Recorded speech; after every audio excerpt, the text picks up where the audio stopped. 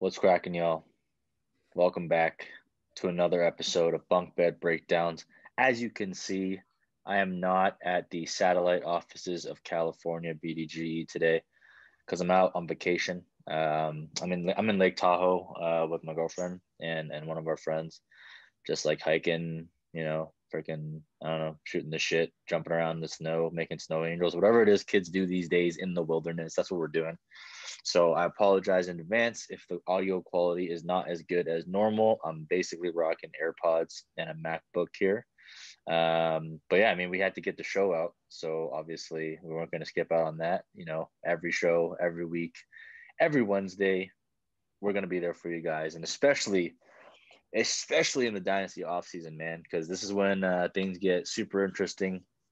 Hopefully you guys have been watching the other videos that Noah and I've been putting out, but you'll get more and more like strategy, data analysis type pieces going in the off season, because this is when we actually have time to buckle up and do a lot of the research, get into the digits, get into the numbers, get into the film, and get into everything about prospects, about next year's ranks, about the Godfather himself, about me, about Noah's mother. Who knows, man? We'll cover everything. Hey, We'll chill out cover with everything. that. We'll cover everything. All the family, everything. No, man. How you doing? I'm doing all right, man. I saw that you're in Tahoe. You got like good weather in California. I look out the window. It's already dark and it's like 5 o'clock. There's snow on the ground. It's real cold.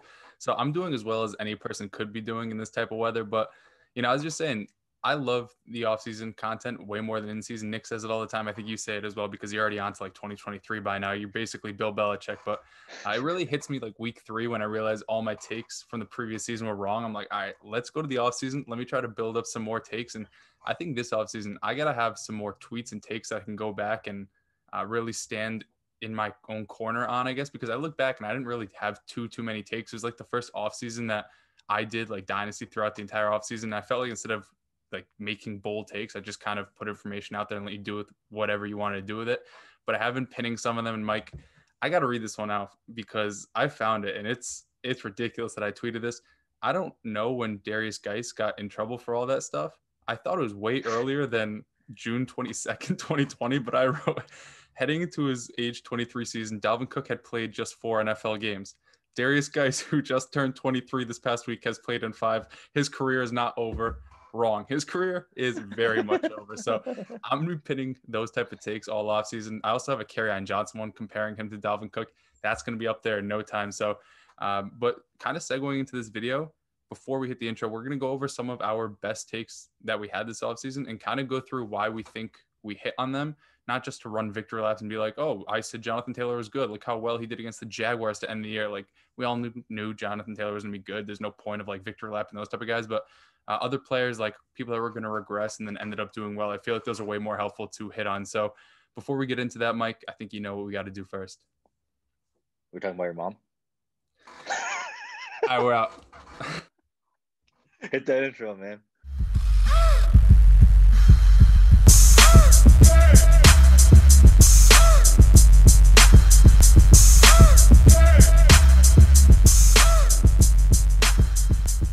All right, yeah, I mean, look, it's like Noah said, there's no point just victory lapping because we're right. What we want to do is cover interesting guys who, we want to get into why we thought they were good, why we think we hit on them.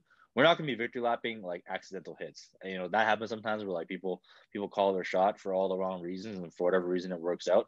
That's not what it is. We want to really kind of study the process of why we picked out some of these guys as like buy highs, sell highs, whatever it is, whatever we came to that result and whatever resulted in that victory, we want to understand why we got there. But more importantly, we want to talk about what it means going forward. Like, are we still in on them? Are we out on them?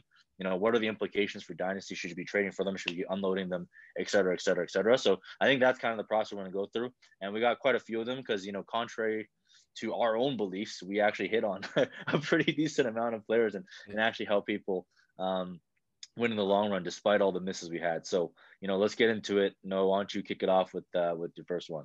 Yeah, my first one that I kind of was big on this offseason was Josh Allen, just because what he brought to the table is something I look for in fantasy quarterbacks, not only the Konami code that you've been tweeting about, which is, if you want to check out Mike's Twitter, I'm sure you guys are following him. He put out like a thread about how important running is for the quarterback position. We knew what Josh Allen was coming into this season, right? We didn't know how accurate he was going to be, but we knew he had the big arm to make those big plays. They added a weapon like Stephon Diggs of Cole Beasley, and we saw what he did with John Brown his first year there. And we knew he had that rushing floor. So I was kind of all in on him, despite him still not being the most accurate guy because of the jump he showed from year 1 to year 2. I did not expect this jump from year 2 to year 3. I don't think anybody did. So I'm not going to say that I was right about that. But heading into the year, I think I had him quarterback 7 or 8 just because I felt he could bring all those different fantasy relevant positives to the table, whether it's running the ball, whether it's throwing the ball deep. And he really did bring that to the table. And what we saw in 2019 was this offense being built around guys who aren't 6'4" like Kelvin Benjamin, like what we saw they did in Carolina with Cam Newton. When he had all those big weapons, he wasn't really as good as Look he at my was. girlfriend trying to sneak around the bedroom, trying to grab a pillowcase. He's got the longer hair between us. I think you still got the longer hair. You might have my girlfriend beat. And know myself longer hair.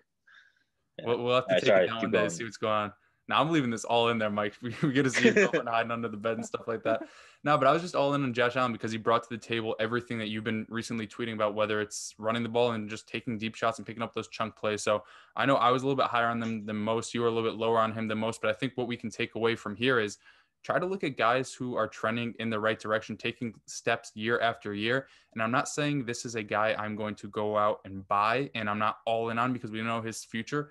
But I think somebody like Mitchell Trubisky, who at the end of this year kind of showed that he can lead an offense. They were scoring 30 points almost every single week. He wasn't like the most efficient or like the best looking quarterback out there, but I think if they bring him back next year, Darnell Mooney is somebody I really like. I'm sure Allen Robinson's going to be gone, but I think that they have shown that they want to build a stable of weapons around him by bringing in a guy like Allen Robinson. They just signed Tariq Cohen for a while. So he's somebody that I think can get super cheap because there's so much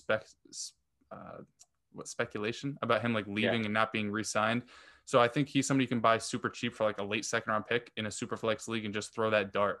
I'm not sure how you feel about that because it is super risky, but at this point, I don't think I would rather have a guy like Carson Wentz over him. I think I'd rather take that shot on Trubisky. Yeah, I was just about to ask you, like, who would you rather have, Carson Wentz or Mitchell Trubisky? I will say, like, Trubisky, the offense has looked pretty good down the stretch. Granted, they're playing against bum defenses, but the problem with Trubisky is like but it's like the same story as Josh Allen, right? That's the thing. It's like his advanced metrics just still aren't there. If you look at his like EPA per play, if you look at his completion percentage over expected, like he's still not a very good quarterback. But to your point, I think he's shown some signs of life, and it just comes down to cost. I mean, if you're in the late second round, it really depends on who's there, right? Because like I honestly think like you're gonna be able to get someone like maybe a De'Ami Brown, right, in the late second round, maybe like an Elijah Moore. So would I rather have one of them or Mitchell Trubisky? It really depends on the team. But like if you want to grab someone, I mean, like he could also he's someone that could also, I feel like, garner some attention if he goes to another team. Like kind of like even look at Mariota. After how bad he was, he switched to Vegas. People were already talking about how he would replace Derek Carr. So I think a change of scenery value bump is pretty normal. I totally whiffed on Josh Allen, so that was like a big hit for you. Like I'm coming from the number perspective, it was just like it was damn near impossible to kind of see this type of transcendence coming. Like we just haven't seen it before. So that's why it's like a big shout out to guys like I guess Evan Silva. TJ Hernandez, the big names that were actually on Josh Allen pretty early as well. But, I covered the Konami code stuff. It's so crucial to just have that as a part of his arsenal. And now that we know Josh Allen has the throwing part of his arsenal as well, like, I mean, upside is pretty much, uncapped for someone like him. And I think the one other thing that I totally missed was like what the Bills did to like kind of build around him like year after year. Man, I hope the Chargers get Brian Dable. That offense it's ridiculous. Like nobody can stop them. I think if anybody's gonna beat the Chiefs in the postseason, NFC or AFC, I think it's gonna be the Bills because their offense can really go toe to toe with them. Yeah, their offense is lights out. I mean, man, kudos to the Bills. Just how they built that team, how they coached that team, how they like completely fucking abandoned the run when they realized the running backs suck and just put it all on Josh Allen's like arms and Stephon Diggs. But yeah, that was a big ass hit. I mean, if you got Josh Allen, you profited. I mean, the only saving grace I have when it comes to Josh Allen is I drafted him and Lamar Jackson in a 0.25 points per carry league. And I actually tried to trade him this offseason. No one wanted him, so I just kept him. And now I'm just like kind of riding that wave. But yeah, it's an interesting one. I think, going forward on guys like Josh Allen, I mentioned before, I will probably still miss on someone like him. but I will pay more attention to the way the teams are building. I will say with the Bears, I don't really know how they're building the team. Like they're not really setting players up for success the same way that the Bills are. So I'm a little bit more worried, but that's why he costs like a late second, maybe even a third round pick. You probably got Mitchell Trubisky for. Yeah, for sure. And I think two other guys that I was extremely low on, and I know one of them you for sure were also low on because we heard it in the comments. We got Drew Lock and Teddy Bridgewater. Now, Yeah. Drew Lock, I'm not going to get too far into it. The guy we knew stunk, and we saw that just because you have Cortland Sutton and Jerry Jeudy, who can't really catch a football, which is surprising to me because he did it like 200 times at Alabama, and because they had Noah Fant and because they had Melvin Gordon, we thought these weapons were going to propel him to be a top 15 quarterback. And by we, I mean like Animal and then everybody in the comment section. Same with Teddy Bridgewater, right? We saw Curtis Samuel there, who was kind of breaking out last year. DJ Moore had a complete breakout. They added Robbie Anderson. They have Christian McCaffrey out of the backfield. What I kind of realized here, and I think we saw it in the past with the New York Giants when they had Saquon Barkley, Odell, Evan Ingram, Sterling Shepard, is just because you have a lot of weapons around you doesn't necessarily mean you yourself, meaning the quarterback, is going to become extremely fantasy relevant. People wanted to peg these guys as back-end quarterback ones, high-end QB2s because they have the weapons there. You got to realize, like, Carolina this year had 3 receivers go over 1,000 yards from scrimmage, and Curtis Samuel, Robbie Anderson, DJ Moore. Teddy Bridgewater was the quarterback 20. We've seen this play out before, as I just said, with the New York Giants. So just because you have the weapons there, if the talent isn't there, which we knew it really wasn't with Drew Lock, and it was an extremely small sample, but we saw that it wasn't really there. Teddy Bridgewater throughout his entire career, like, I don't know when the narrative of him being a good quarterback really came alive, because even in New Orleans with that offense last year in 2019, he really had like one good game. Other than that, it was kind of really shitty for him. I think he's played like 60 games and has 4 multiple touchdown games back to back. So for fantasy, he's just like not a touchdown scorer. And I think we brought it up in one of the videos last year, was why take a guy like Drew Lock or Teddy Bridgewater in a super flex dynasty startup over a guy like Tom Brady, over a guy like Drew Brees? That one didn't really work out. But when you think about it, right, Tom Brady has 1 or 2 years left in fantasy. I would much rather bet on Tom Brady's 2 years than what Drew Lock is going to do, because the best case scenario is Drew Lock's like a 5-year starter, because we know the talent isn't there. But in those 5 years, how many times is he going to give you fantasy relevant performances more than what Tom Brady brought you this year, who is a complete league winner down the stretch?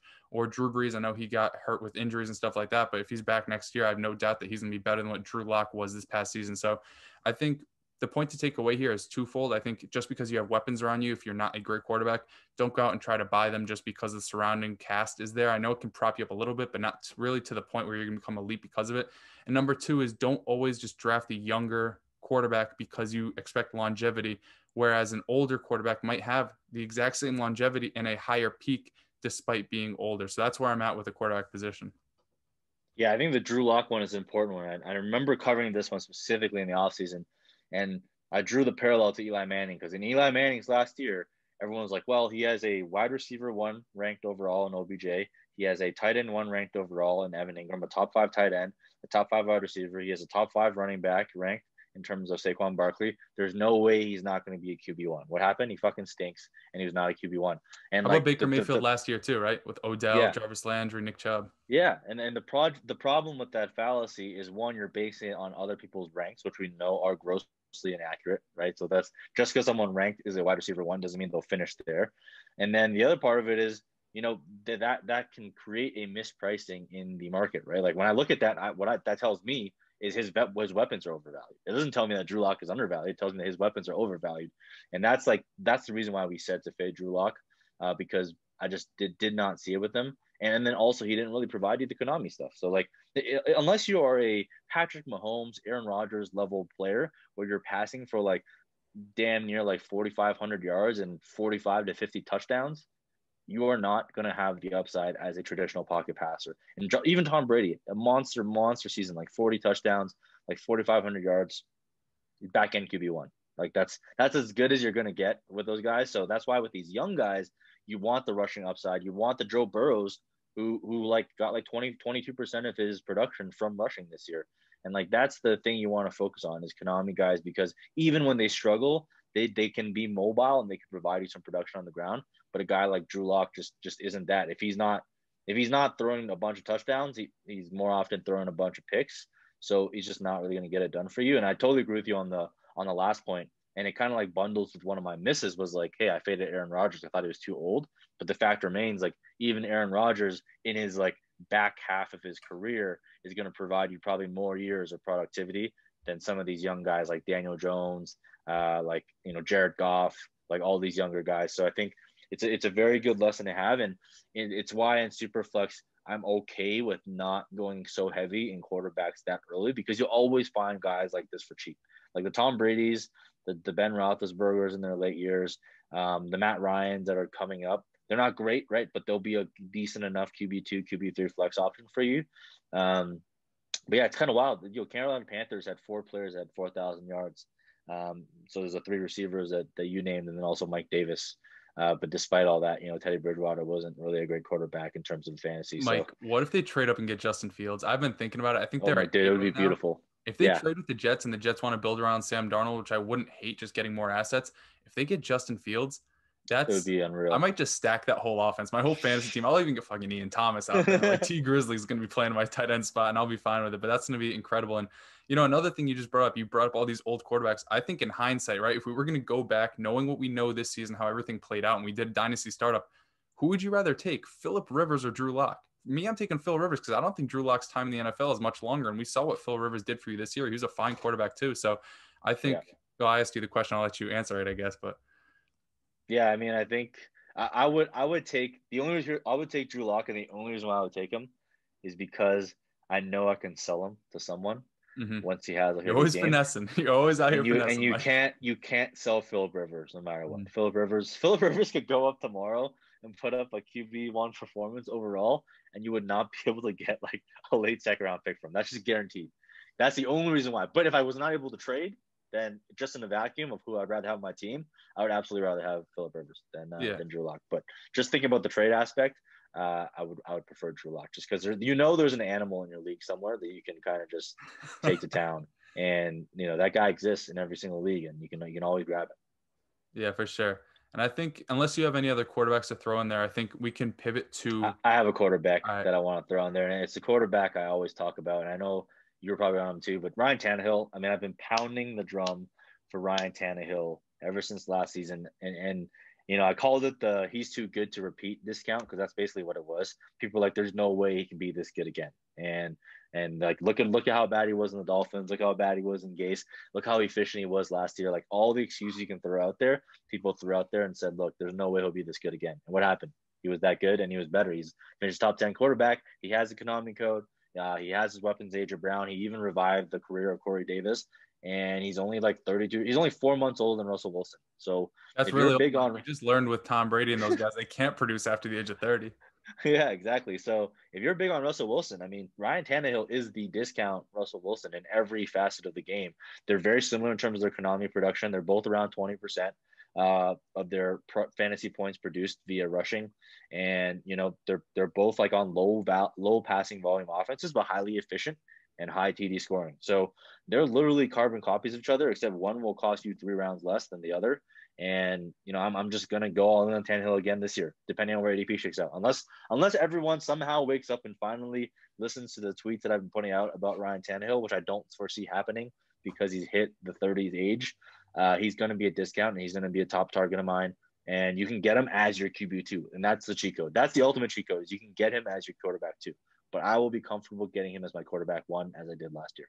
Yeah, the only concern I have there, and it's not even too much of a concern because I think they'll just continue to build the offense the way that they have, is one, if Arthur Smith goes elsewhere and becomes a head coach, because he has absolutely shown out as the OC there. Mm-hmm. And two, pairing that if Corey Davis leaves. So if they lose their OC and they lose their wide receiver too, it might be a little bit iffy. But then again, we've seen, as you said, he can run the ball pretty well. I think in their last game, he scored a rushing touchdown, which Derrick Henry could have gotten. But he can run the ball well. He can throw the ball well, and they're just an efficient offense. I don't think, Arthur Smith has been fantastic, and somebody put out tweets about their former OCs and where they ranked in terms of offense, and then what happened once Arthur Smith started taking over. But you also have to realize Taylor Lewan was out this year, and I think the weapons that they have built and who they have drafted are guys that can win after the catch. And, I'm pretty confident that Corey Davis is going to come back. I feel like they like him there a lot. I know he went through a bunch of up and downs. If you look back at his 2020, there was those crazy stories his brother passed away and he played the day after. He went through COVID.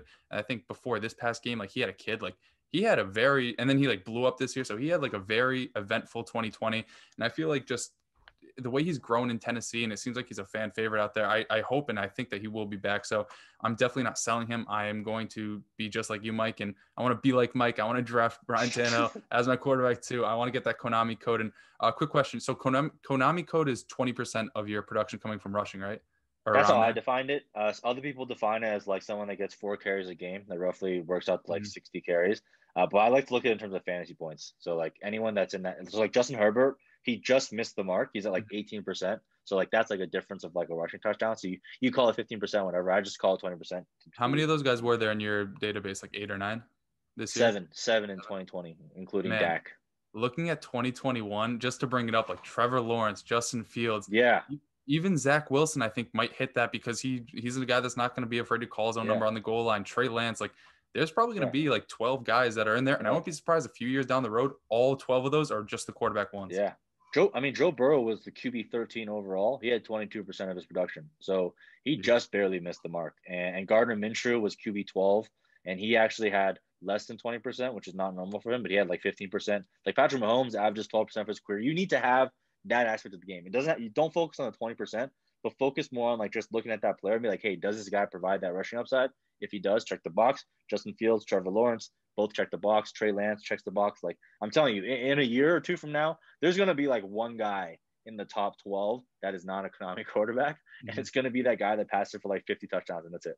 Yeah, it's me, Mac Jones. But talking about things things that matter, right? Running for quarterback matters. One thing that doesn't matter, and it never matters, not to say it never matters, but like regression, right? There was all these arguments last year about this player is going to regress. Somebody on Twitter just came up to me, or didn't come up to me, but they tweeted at me like, aren't you worried James Robinson's going to regress? And I said, regress to what? He was a rookie. What's his career average? His career average is what he did this year. Like you brought it up, and I think it was one of the first videos we ever did was the goal line touchdowns and touchdown rate regression, right?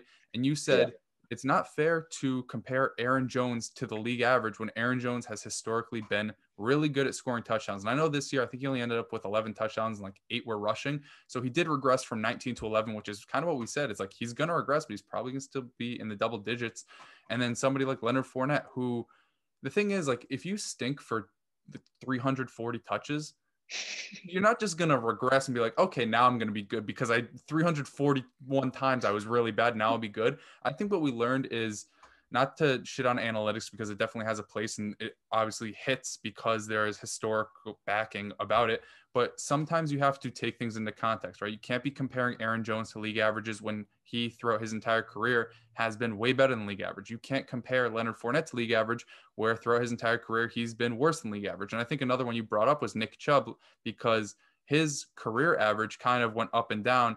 And comparing him to the league average, you're like, okay, he's in a positively regress, which he kind of did this season because he was really good his rookie year and he kind of fell off his second year in the league. So it's more apt to compare a player's regression to their own averages rather than as the league as a whole. And I don't want to take this away from you because this was basically your findings from last year, but I think just it makes sense. There's a lot of common sense built into there. You can't compare a bum to a really good player and a really good player to a bum and expect those numbers to average out. Yeah, I mean, it's look like analytics, they have their place, right? Like that's where I form the basis of a lot of my opinions. But like, I literally just tweeted this out. Like analytics is not dealing in certainties, right? When you look at a number, it's not telling you this player stinks, this player is good, this player is for sure going to be good, this player for sure stinks. What it tells you Unless is like it's Henry Ruggs, then it's unless it's Henry Ruggs, then he stinks. But it tells you like here's the range of possible outcomes. Here's what's most likely, and what's most likely is Aaron Jones will regress, but it doesn't mean that he will stink. Like he will regress, but he will regress to a point that's still well above average of the league. He went from RB2 to RB5. Wow, he stinks now. Yeah, like, come on. Yeah, exactly. So I think that's the thing is like, you got to take numbers in context and try and like step back and think about some of the stuff. Because honestly, like a lot of times it is just common sense. It's like, hey, this player's really good. He's on a really good offense. They have a top offensive line. They run a decent amount in the red zone. Chances are he's going to score a shitload of touchdowns again. That's exactly what he did. And like he scored double-digit touchdowns. He even played a full season. So, it's just like you got to go back and just really dive into numbers instead of just being like, okay, well, this guy performed above the league average. Therefore, he's going to fall back to the league average. It's like regression happens, but like it doesn't mean you sell. Regression doesn't automatically trigger a sell. Regression doesn't automatically trigger a player stinks. And conversely, it doesn't automatically mean a player who stinks is going to be good. I mean, there's a reason why they sucked for a long time. And, it's probably because they're no longer that good. So, I mean, if you look at the Leonard Fournette case study, like, he had a great few years as a rookie, right? First 3 years absolutely is a hit from a rookie perspective. But then, like, you just got to kind of move off of that when, like, the team cuts you go to another team and the coach consistently says the other guy's going to start. And for some reason, like, we're still tied to his, like, athletic ability and whatnot. So, it's just like, you gotta be able to take in that new information and move on day by day. Yeah, and building off of that, right? Analytics does have its place, but I also think film grinding, which you always refer to me as, has its place as well. And I think a beautiful Absolutely. case study of that is Antonio the God Gibson. Oh yeah. Now, we all heard the 33 carry narrative. Oh, he only carried the ball 33 times in college. Guess what? That turned into like 380 yards, like over 10 yards a carry. The guy was immaculate. And I remember doing the write-up in the draft guide, which you can buy. I'm not sure if it's like pre-order out yet, but it'll be bigdogsdraftguide.com/MKF probably. The thing I looked at was, there was only like 3 pieces of game tape, but in those pieces of game tape, it was all like 5 to 10 touches, and he ended every game with like 300 yards. It was absolutely ridiculous. And just when you watch the guy play, this is what I mean by common sense, right? He's 6 foot. He's 230 pounds. He can play receiver. He can play running back. He's the most athletic running back in the class, even more so than Jonathan Taylor, basically on par with him. And then he goes to a team who picked him in the 3rd round with beginning of the 3rd round, the 2nd pick. Yeah, beginning in the 3rd round with Ron Rivera as the coach, a guy who just had Curtis Samuel and used him in a dual skill set type of role. I mean, Antonio Gibson was always the play. And I think I even kind of made a mistake that after the NFL draft, I moved him down a little bit, even behind a guy like Zach Moss, because I'm like, okay, what I expected in the Bills offense, I think we all kind of expected was a good defense that would run the ball a lot. Zach Moss could catch, and he was bigger than Devin Singletary, so we figured he'd have a better role. And I was convinced Zach Moss would be better than Devin Singletary, and I wanted to bet on that over Antonio Gibson, a Swiss Army knife, kind of being good on a Washington offense that we kind of knew was trash. I think this just speaks to trust your eyes sometimes. And, it's hard to say fade analytics on a guy like Antonio Gibson because he is such an extreme outlier. But what I want to say here is, throughout the entire offseason, you have a take on a guy and then you go on Twitter and there's differing opinions and you let those opinions switch your own mind. Not to say you have to be like steadfast in your opinion. You can't change and you can't be fluid. But I think for me personally, like I really like a guy like Devonta Smith and all these like BMI Twitter and age Twitter and all this type of stuff. They're saying he's not going to be good because of that. Me personally, not to say I don't agree with that or I don't believe in it because the numbers are obviously there. He's just going to be a guy that personally I'm going to die on that hill for because I think he's really good at football. He went to Alabama. He's outproduced basically every other 1st-round receiver that's come out of there. And I'm going to die on that hill just like I kind of did with Antonio Gibson until that fat-ass Zach Moss kicked me in the teeth. But I know you were high on Antonio Gibson too. Is that kind of where you were at? You're just like, okay, I'm going to believe what other people are saying and what I see with my own eyes about how athletic he is and what he can be at the next level. With Antonio Gibson, I think my view just like never really changed. Like even when he went to Washington, I remember we were on the draft and at first we're like, oh damn. And then I remember you and I like kind of just like talked ourselves into it. Like, you know what? He's got a pass catching role, he's got an opportunity. We don't know what Darius Guice, he's never healthy. And I just talked myself into it. I just like held that view. But I think with Antonio Gibson, right, this is a very interesting case study for analytics.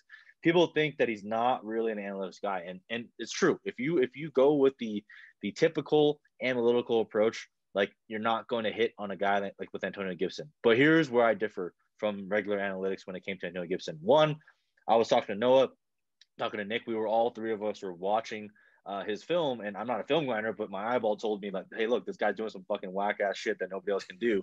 He like, if you give him the opportunity, he's probably going to be pretty good. But second, when he got the draft capital, which was basically 2nd round draft capital, that was one thing that got me really freaking excited. And then 2, he was the most athletic running back in the class. He was way more athletic than Jonathan Taylor because he offered a lot of other stuff. They both ran sub 4.4s at their size, which is just bonkers.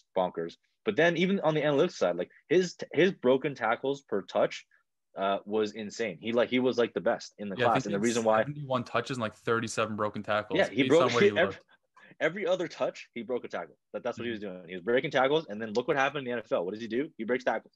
Like that's all he does. And that skill is one that transfers. And the reason why he was so exciting was because he also had the athleticism. He was not a David Montgomery where you break a tackle and you get tackled by the next guy.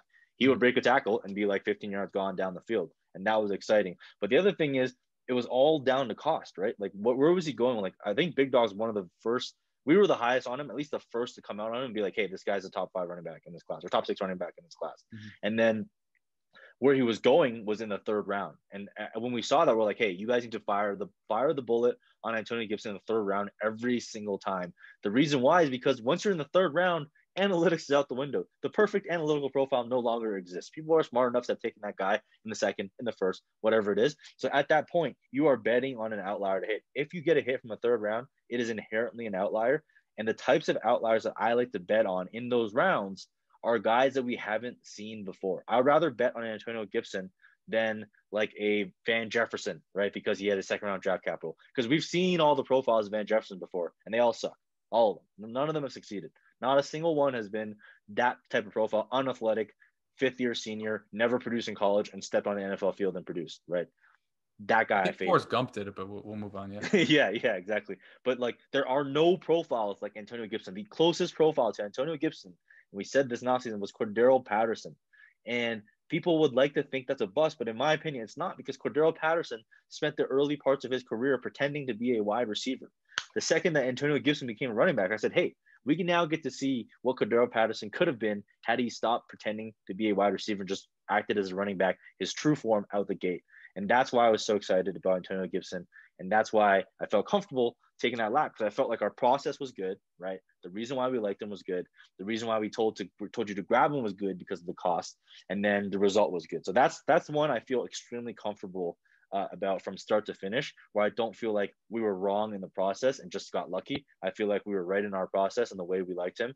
And then it ended up with a fantastic result, because he is now, basically a top 6, top 8 dynasty running back, right? You can't get him for anything less than 2 firsts. And what we told you to buy him in at was a third round pick. And even if he cashed out in the middle of the year, you could have cashed out for a first plus. That's still a win, because you took out some of that risk. You got that free first round pick and you get to re-roll again. So Antonio Gibson, man, just probably one of the greatest hits in BDGE history all time, because we had him as RB6 before the combine, if I remember correctly. Yeah, we did. And then he didn't really move because the top 5 kind of shuffled because of the combine and the draft, but he was right there. He was right on everybody's heels because of it. And I think, just to put it extremely simply, right?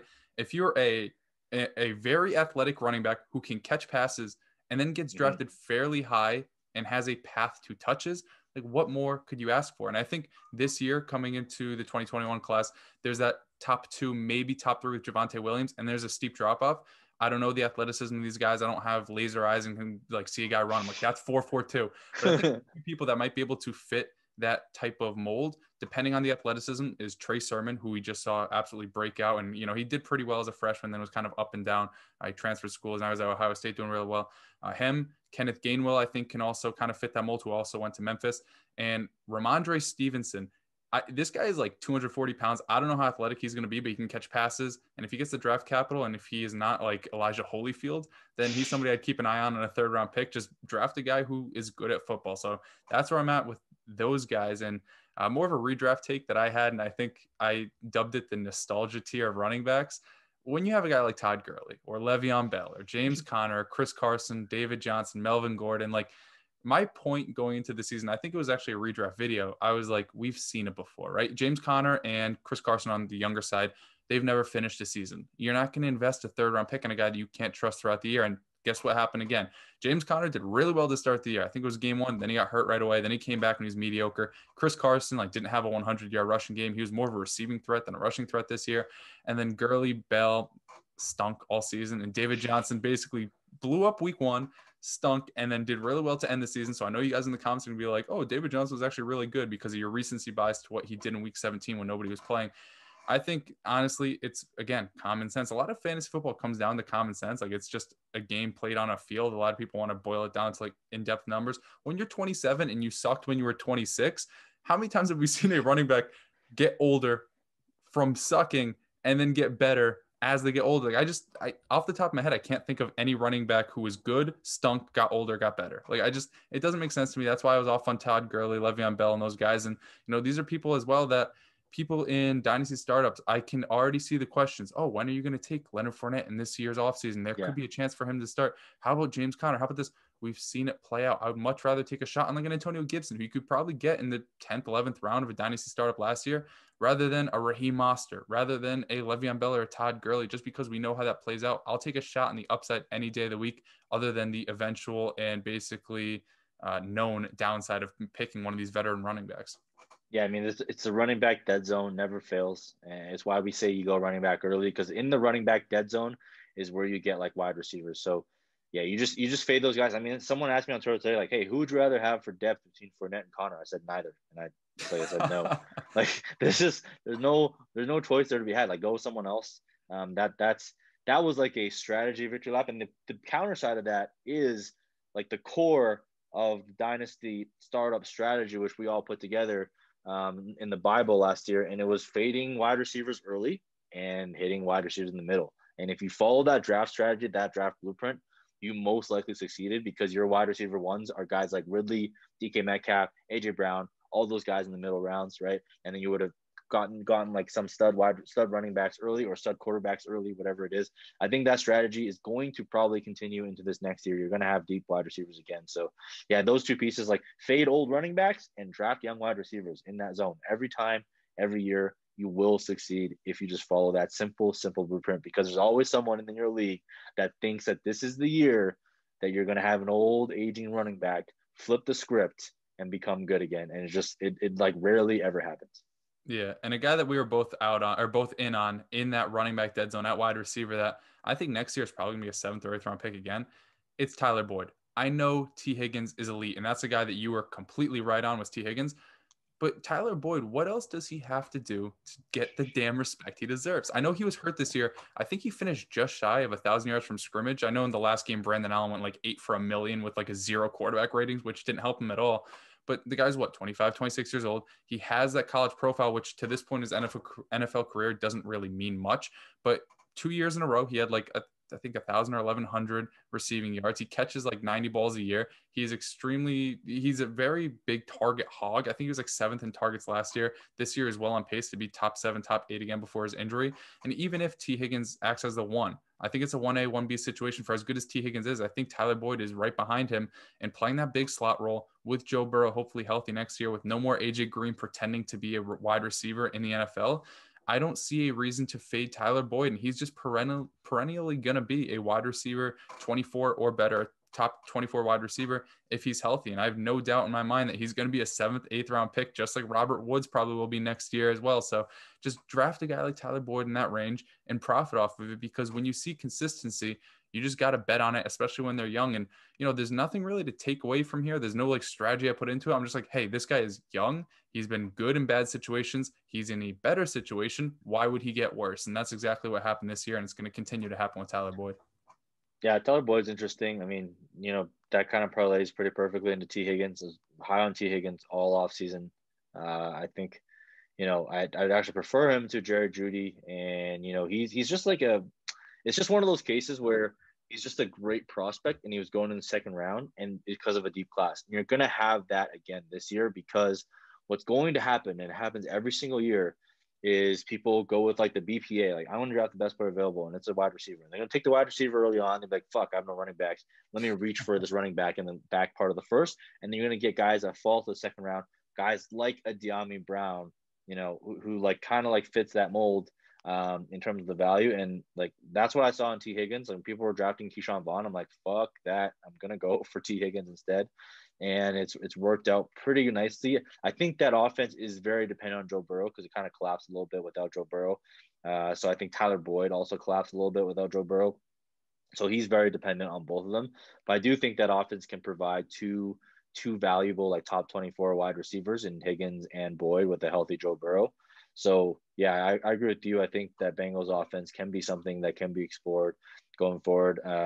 Tyler Boyd will be a value. You mentioned Robert Woods will be a value because he's only getting older, but he's going to be a middling wide receiver 2, fringe wide receiver 1 every single time. They extended him. They want him. He's the most versatile wide receiver in that offense. I'm just gonna wait on wide receiver again. I'm gonna get someone. I'm gonna get a young person, someone like a Tyler Boyd, and then I'm gonna get a older one, someone like a Robert Woods, and that'll be my wide receiver 2-3 flex. And then I'll grab someone younger early on to kind of build my future around. And that's kind of how I'll approach the draft. Like there's no reason to draft a wide receiver early again, because the running backs, although albeit are a little bit deeper with the influx of talent here, from the 2020 class, but you still just need stud running backs to win. I mean, you can always get these wide receiver twos in the later rounds without fail, man, every single year. Yeah, and I assume, Mike, for your rookies this past year for wide receivers, you'd probably rank them Justin Jefferson, CeeDee Lamb, then T. Higgins, right? Yeah, I have it. Yeah, Justin Jefferson, just phenomenal year, rookie year, 1,400 yards, probably unattainable now. So Mm-hmm. don't even bother trying to trade for him. And then CeeDee Lamb, and then I have T Higgins, but I also have Brandon Ayuk, really close. Someone that I was not as high on coming into the year, but he's been fantastic. Easily leaps Rager, and then I have Chase Claypool following him as well. But yeah, it's a very very good class, and you got Laviska Shenault in there as well, who actually came up. So just look at the running back and wide receiver talent alone from this year. Like I'm gonna have probably 4 to 5 rookie wide receiver, not rookies, like a sophomore wide receivers in my top 20, and Mm-hmm. I already have like 4 rookie running backs in my top 10. So it's future's bright. Future's Yeah. bright at the skilled positions. I have a question for your top three, right? And I'm kind of struggling with this too. Is CeeDee Lamb closer to Justin Jefferson than T. Higgins is to CeeDee Lamb? Like, is the gap bigger between 1 and 2 or 2 and 3? Uh, there isn't much of a gap between any of them because I'm assuming Joe Burrow comes back, and I'm assuming Dak comes back. Mm-hmm. So I think Dak with Lamb and also Gallup. I'm not expecting Gallup to be there, in the Cowboys uniform next year. But even if he is, it doesn't matter. I mean, CeeDee Lamb had a fantastic year as well. So I think the gap between Lamb and Higgins is. Oh, I'll put it this way. I think the talent gap between Lamb and Higgins is much smaller than the value gap, which is why T. Higgins is Mm-hmm. like my Yep. top buy target, because I think you can acquire from cheaper and the talent gap really isn't that big. And they're both coming off of like injured QBs, and they're both getting their healthy QBs back, presumably next year. So that's kind of how I view it. I would say, like, but in terms of like how close they are, I view them pretty closely. Yeah, I think that's what I was trying to get at, and you hit the nail on the head because I think perception is because he plays on the Cowboys and he's an extremely versatile weapon. He's that big slot. Is I think CeeDee Lamb seems to be a more coveted asset because he broke out early Oh on and yeah, he continued to be kind of consistent in the face of terrible quarterback play after Dak went down. But you look at T Higgins, he finished just shy of 1,000 yards from 1,000 receiving yards. Probably if Brandon Allen doesn't suck that last game, and if he doesn't get hurt, he hits that mark. And I honestly think like T Higgins, I think of my wide receiver 12. I could see him next year jumping into the top 5, and I'd be like, yeah, T. Higgins is a top 5 dynasty receiver. And I was completely wrong on him. I think Nick and I had a little bit fun saying how bad he actually was. I think he was like my wide receiver 6 heading into the class. And then after the combine and stuff, he was around 6'7". So it's not like I was saying don't ever draft him. I think I took him in a few leagues, but honestly, just what he's shown this year and how much better he looked than I thought he would be. And in the face of terrible situation, AJ Green getting like 12 targets a game to start the season, I honestly think he is still, as a wide receiver 1, being undervalued. And I think you kind of hit the nail on the head saying that, like, he's still a buy despite his high price tag. I would pay up to like the 105-ish rookie pick in him because other than, I really like Rashad Bateman. Other than him, Jamar Chase, maybe Devonta Smith, that's iffy. I don't think there's another receiver in this class I would take ahead of T. Higgins going forward in Dynasty. I think I would only take Jamar Chase Mm-hmm. over him because he's already produced. So I always value production over like a prospect, because a prospect can always bust regardless of whatever analytical model you want to throw on them. But T. Higgins is already produced, so I'm always going to give that a premium, and he's still young. So I agree with you. Like, other than Jamar Chase, I'm happy if I'm on the clock and I'm at like 1.06. Jamar Chase is off the board. QBs are off the board. Najee, Etienne off the board. I'm going to be like, hey, do you want T. Higgins for this pick? And they can take their Devontae Smith. They can take their whatever they want to take. I don't care. Whoever they like, because I'm happy building my core of wide receivers around a T. Higgins for many, many years to come. Yeah, and if you were to build your core around Henry Ruggs or Michael Pittman or Van Jefferson, who we named earlier in the show, 3 guys that we were not high on at all, then you'd be in a really dark place right now, just like I was throughout this season being a Chargers fan. And, I know the analytical profile for Henry Ruggs wasn't really there. And then people are like, oh, he's super athletic. He had big hands, for whatever that means. I think this profile with Henry Ruggs and Antonio Gibson's profile kind of not contradict each other, because you did say like Antonio Gibson was extremely athletic, and that's a huge part of the running back position. But if you were just to say, oh, trust your eyes, you probably like both Antonio Gibson and Henry Ruggs. But I think the wide receiver position, as we've seen, is more prone to hit with analytics. It seems to be more predictive and more productive to rely on analytics when all you're relying on is your eyes. And I think also beyond that, like, Henry Ruggs was never the most productive guy at Alabama. He was barely ever, I don't think he was ever like the number 2 guy, because even Nope. his second year, Jalen Waddle as a freshman outproduced him. Then he was like the fourth most productive guy as a junior. I never got it with Henry Ruggs. And then he went to an offense that had an established weapon like Darren Waller, who was going to fall off because they added fucking Jason Witten's 48-year-old ass. And then an established running game. He's somebody I wasn't high on. You weren't as well. Same with Michael Pittman. And my outlook really hasn't changed on Pittman despite a few blow up games. I'm like, what's the quarterback position going forward? He broke out as like a senior, and I wasn't high on him. And then Van Jefferson, you talked about it earlier. An old guy who isn't fast and isn't productive lands on a team with two wide receivers much better than him. And if Cooper Kupp, I think he already got extended. Like they both got extended, yeah. Why would you ever take Van Jefferson? Yeah. It just never made sense. The thing with Ruggs and Pittman, right? Like the difference is they both cost you a first round pick or at worst a early second round pick.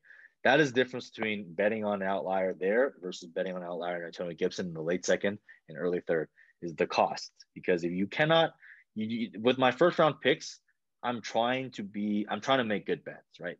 Third round picks, whatever hit is an outlier anyway. So you can throw the darts, do whatever it is. You like Chase Claypool, go for him. If you like Van Jefferson, you probably suck at fantasy football. So, but if you like guys, go for them in those rounds, but don't do it in the first. That's why I was off of Henry Ruggs. I'm like, dude, there's too many film grinders that love Henry Ruggs, and he's going to go in the first round, and then there's no way I'm going to take him in the first round. That's why it comes down to cost, right? Naturally, like anything else, it always comes down to cost. Like you got to take analytics as one thing, you got to take cost as one thing, you got to take film as one thing, and like group everything together, and then form a rational opinion on why you like a player or not. And you know what? You'll be wrong. I'll be wrong. No, we'll be wrong. But at the end of the day, like have some of that process in there versus just being like, oh yeah, I can tell that Henry Ruggs is fast and he can dunk a basketball. Therefore, he's going to be good in the NFL. Like that's not how it works. But yeah, that's really the lesson learned there is to be like analytics is a tool. It's just one tool in the toolbox you can use.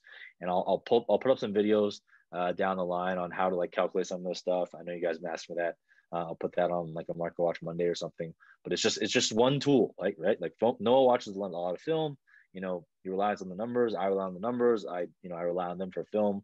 Like so, it's like you got to take all these things in. You can't just be one or the other. Like if you're just a film grinder, I've yet to see a film grinder that only grinds film and is successful all the time. I've yet to see an analytics person that doesn't do anything with film and doesn't understand football that is successful all the time. You got to like take things in context and do both things. Like that's why, I try and incorporate everything into my process, including film, even though I'm not doing it myself. I'm relying on someone that does it as an input to my process. So I think that's really the key takeaway is you got to be balanced. Don't just be like don't be the film grinder that falls in love with Henry Ruggs on film and then ignores everything else that tells you he's not going to be successful. Yeah, and I think another guy that we both hit on, and it wasn't really like a hit because it was speculation, and I think it was a video. It's like the best value picks that you can get in the draft. Darnell Mooney, I think I originally brought him up just because I was looking at analytics solely, which I don't typically start off with. I kind of want to see how a player plays first and then look at the numbers if they correspond to what I think I see out of the player. Darnell Mooney, I saw he broke out at a really early age. He had a crazy college dominator. I'm like, all right, let's look into this. He played at, I think, Tulane, like a really small school, and he was extremely dominant. Then I watched the film like, okay, this kid's really good. So then I kind of talked to you about him. You looked at his numbers. You're like, okay, he checks out. We kind of touted him as a guy. Pick him in the fourth round because nobody else probably knows his name. And he has as good a chance as any in that round. Like instead of taking, what's his name, Hunter Bryant, the guy that was doing like military presses on the blocking thing in the combine, instead of taking a tight end who got drafted to, wasn't he drafted on the Lions, a team that just took a tight end like top 10, instead of betting on a position that's extremely hard to hit on a team that already has hit on a guy of that position, take your chance on Mooney, who has a legit chance to the wide receiver 2 job. I remember arguing like he's basically Taylor Gabriel 2.0. That spot is now open. Anthony Miller is not it. They just drafted Cole Kmet, so obviously they want somebody to help them in the receiving game. And why not just take that chance on Darnell Mooney?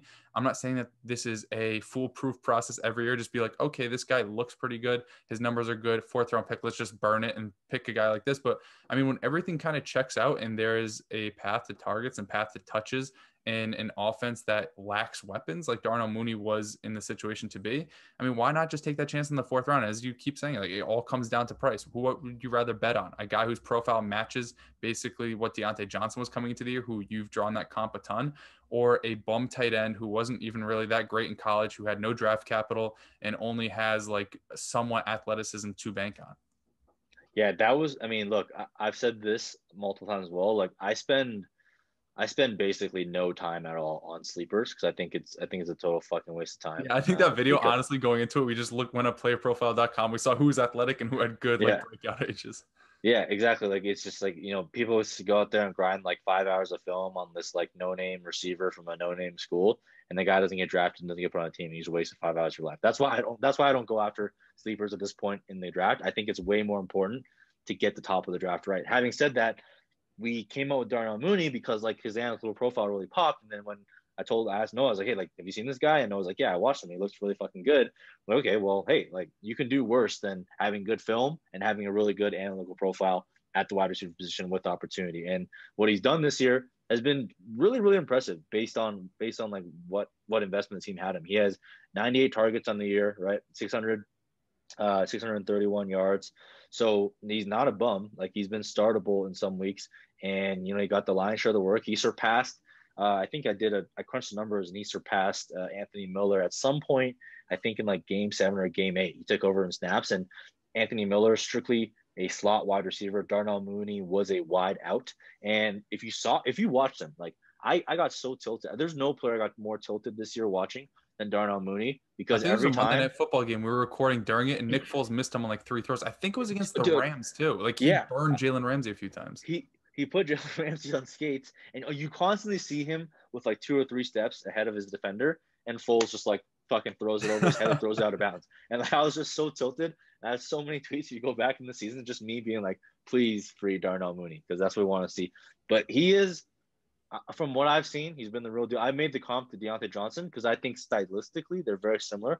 They're both very good route runners, tiny dudes, tiny dudes who kind of just put defenders on skates and win at separation. But also, Darnell Mooney is pretty good in contested catch. I mean, I've seen some highlights on him just catching the ball in traffic. He's been really good. We don't know where Allen Robinson is going.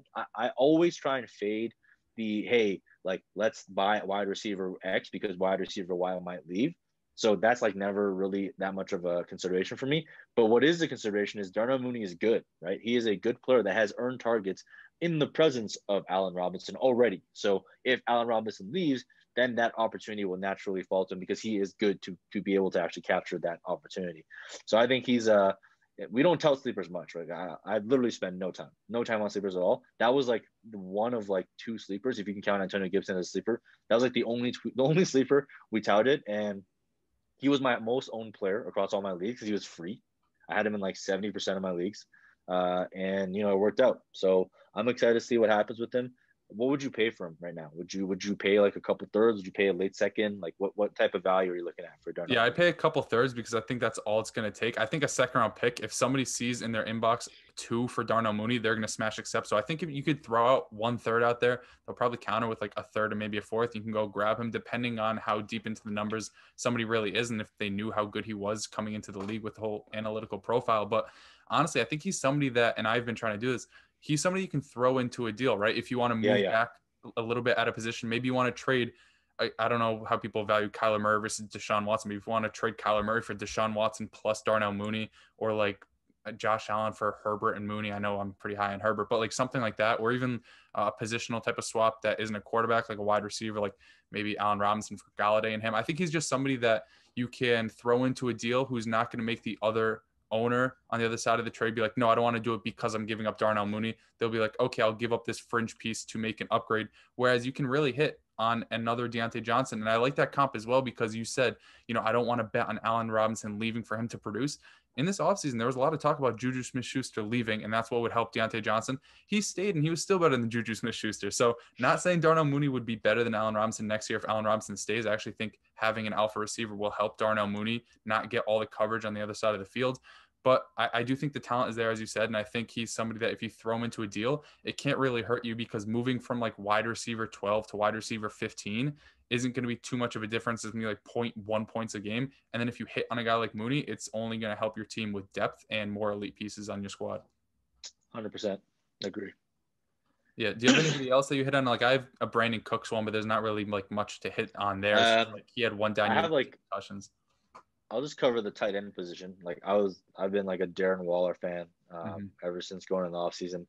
And, we covered the rookie wide receivers. Like Darren Waller came off of what I would say like maybe top 10, like one of the top 10 greatest seasons of all time by a tight end. I mean, from an efficiency perspective, he was absolutely like he was a baller. And if you look at it, I think let me just pull up the stats here real quick.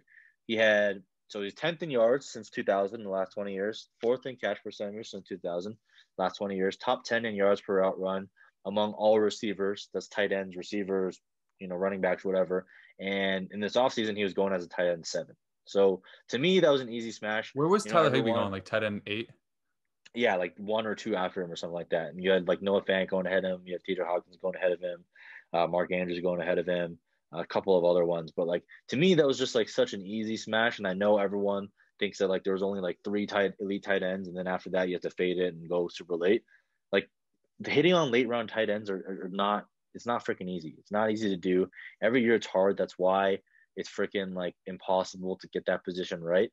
And like here we had a target hog, and everyone wanted to fade him because we had 2 rookie wide receivers, some Hunter Renfrow splits, and Jason Witten. Like that. Those are the top Almost 3 reasons. 3 with Lynn Bowden Jr. going there in the 3rd. Yeah, those are the reasons that people wanted to fade someone coming off of one of the best tight end seasons of all time. And he just put up another one. He put up another 1,000-yard season, set the Raiders receiving record. Like this guy is elite. He is in that top tier with Travis Kelce and George Kittle. And, I don't know if we'll be able to get him for value anymore. I'm sure most people already have him there, but I think that was one where the process seemed right. The production was there. And it was another one of those cases where people were like, man, he was too good. He was too good. There's no way he can do it again. And you can always find those types of discounts. And it's like, dude, sometimes the players are good because they're really, really good players. That's exactly what Waller is. But just to piggyback off that, I did pick one late round tight end target, and that was TJ Hawkinson. That was like my one guy. I know people love to do the spray and pray method. You go on Twitter, it's like, oh, I think Jonnu Smith, Mike Gesicki, TJ Hawkinson, Irv Smith, Ebron, all these frauds that end up being good. Yeah. They'll all be really good late round targets. And then it's like, dude, that is not a take, right? So my take for TJ Hawkinson was, look, he had a young tight end, a great profile. He had pretty decent production in his rookie year for a rookie tight end. And I was not high on Kenny Golladay going into this year. He obviously got hurt, so that I was right for the wrong reasons there. Marvin Jones was getting old, so I felt like there's going to be a lot of opportunity for him to grow into. And TJ Hawkinson ended up being he was a top 5, maybe he's like top 6 now, given that big stretch that Logan Thomas had down the stretch. But I mean, that was my one late round target and ended up hitting on that one. So I did pretty good on tight ends this year, I think. Tight ends across my leagues really carried some of my teams, having a lot of Waller, having a lot of Hawkinson. But it's going to be another tough year, man. It's going to be another tough year for tight ends. It's fucking trash. It's trash every year. And I tweeted out, like, the difference between, on a points per game basis, between the top 5 tight ends and 6 to 12 is like 4 points per game. So, like, we really need to redefine what a tight end 1 is. Honestly, it should really just be, like, the top 3. Or, like, anyone that scores above, like, 14 points per game or something like that. Because, like, being a tight end 1 is basically meaningless. Like, Mike Gesicki is a tight end 1. Did he win you anything? No, he fucking sucked. Like, Tyler Higbee sucked. Like, all these, like, friggin' Hayden Hurst had, like, 2 games to give you 0 points. Like, these guys, these are all tight end 1s, but they're not going to help you at all. Even, like, Robert Tonyan, I think he finishes, like, the tight end 4, but if you started him every week, I know he had this crazy stretch down the end of the year, but, like, he had a 3 touchdown game. You were probably starting every week after that, and he just dudded out every single week until, like, week 12 or something. So, yeah, you're completely right. Other than basically Mark Andrews down the stretch, Travis Kelce, Darren Waller, you're throwing out a bunch of shit. You're hoping something sticks. And that's what worries me a little bit with Kyle Pitts, because we all know the talent is there. He's basically a wide receiver. The draft capital is going to be there. But there's always that history of, like, tight ends never hit their first year. Even TJ Hawkinson, who blew up his second year, relatively, right? It's so hard to be like, you have to 108 and you see a Rondell Moore, you see maybe a Javonte Williams there, you see other elite receivers, and you see Kyle Pitts, and you're like, this guy's really good, but there's a T and an E next to his name. I don't want to bet on him because it's hard to hit.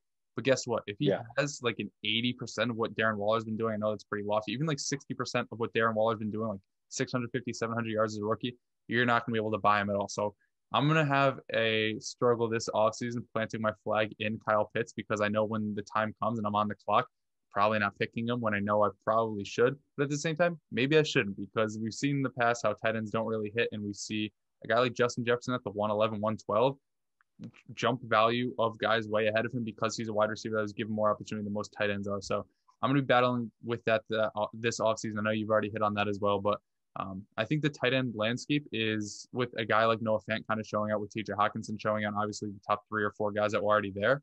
I think the tight end 1 conversation will go from like the top 3 to like the top 6 guys, and then 7 through 12 are gonna be like fake tight end 1s that you call a tight end 1 at the end of the year, and it's like, oh, like Jason Witten was a tight end 12 in 2019, putting up like 2 catches a game. So it's a shitty position, but I think it's trending a little bit more in the right direction.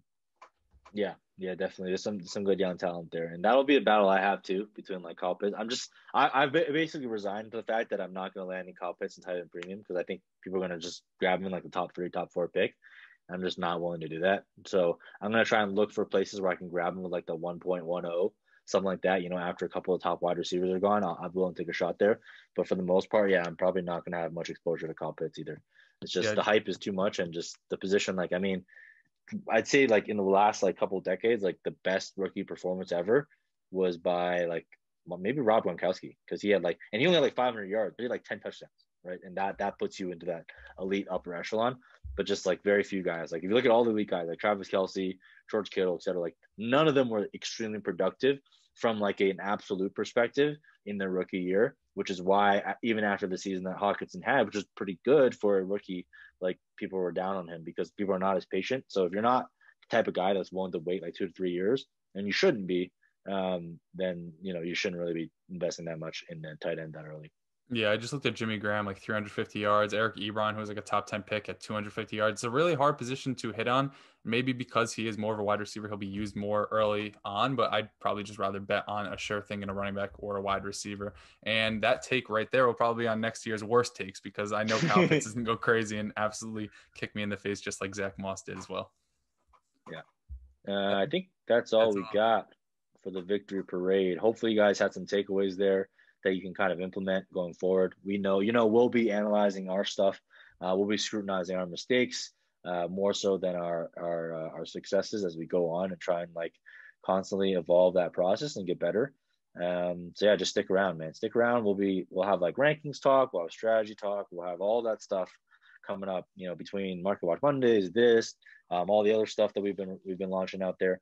There's going to be a lot of analysis coming your way in the off season. Just make sure you stick around. If you liked, subscribe, hit that thumbs up. Helps us more than you know. Drop in the comments what you want to see, what you want to know, what you want to learn.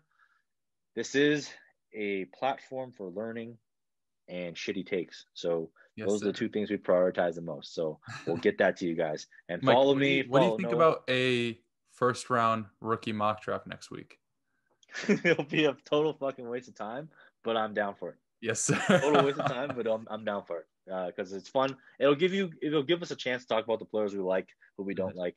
So that'll be good. I mean, I already launched like my cornerstone rankings for quarterback, so this will give you some insight into how we view rookies. So we'll definitely do that, and we'll probably incorporate some strategy and player analysis as we always do. But yeah, man, until next time.